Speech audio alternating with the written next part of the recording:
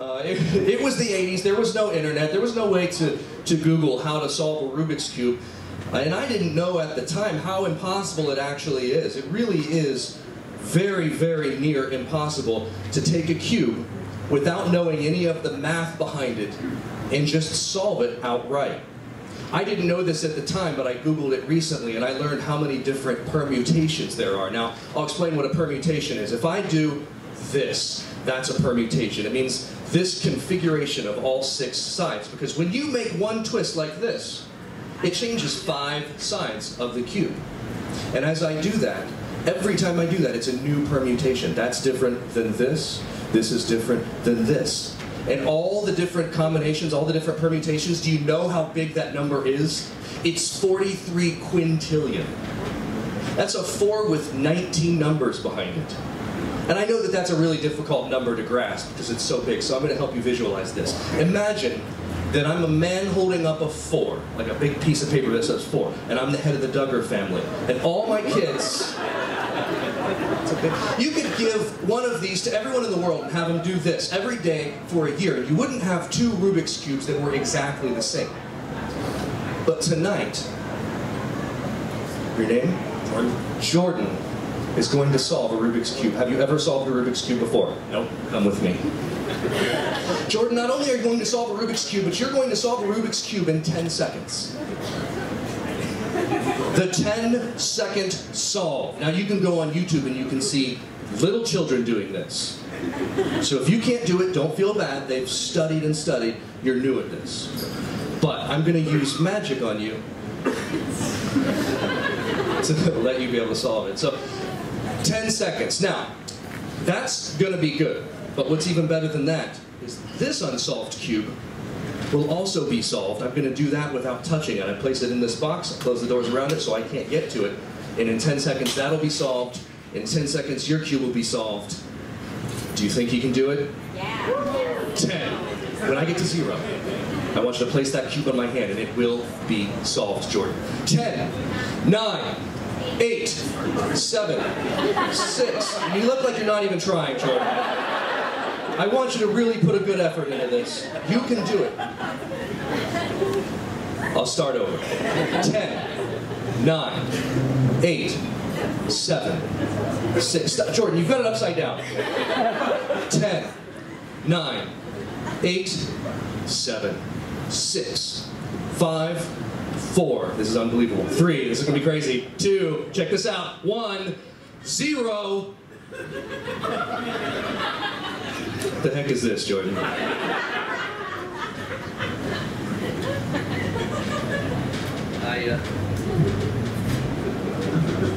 It's okay, mine's not solved either. That'd be impossible, I didn't even touch it.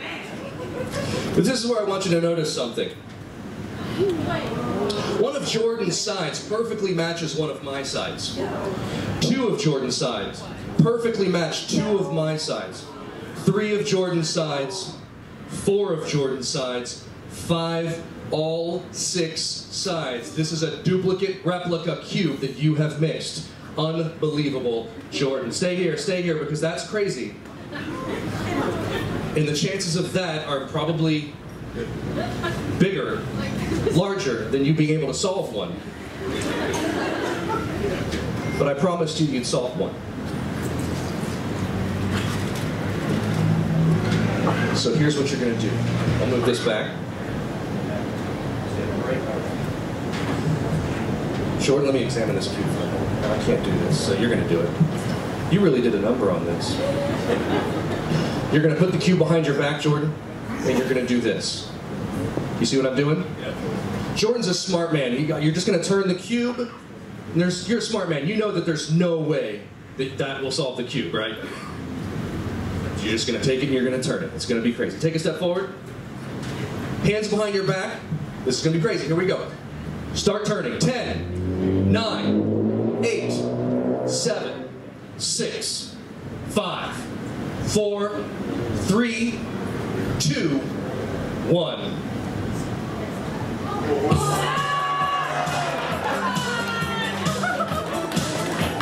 Thank you so much for helping out, Jordan. You were great. I appreciate your help.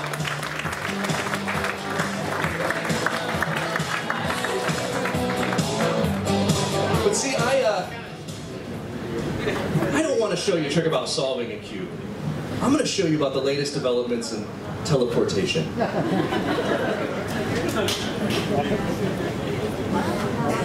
I've got a bag back here. Let me grab that other cube too. I've got a bag back here. It's an empty bag.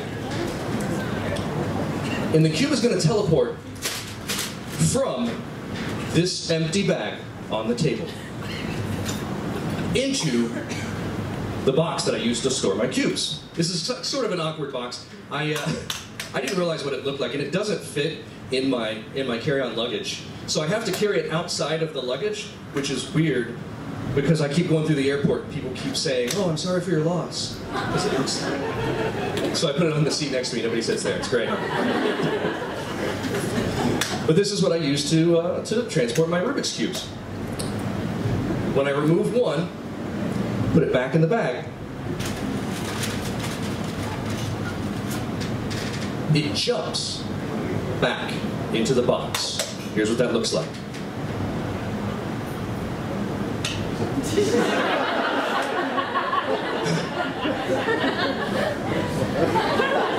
Teleportation, the magic of teleportation. Of course, the other cube is still there.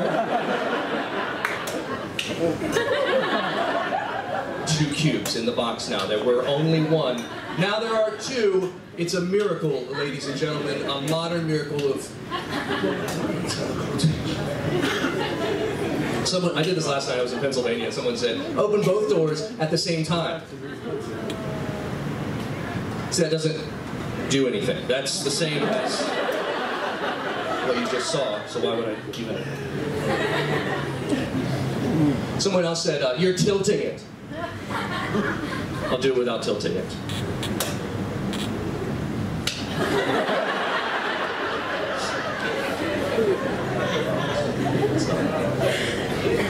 So this is the good part, because if it can teleport from the bag to the box, it can teleport from the box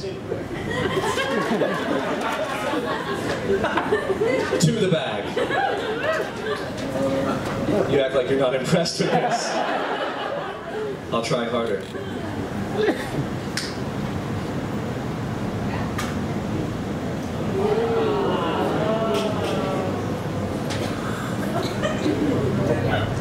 You know where it is, right?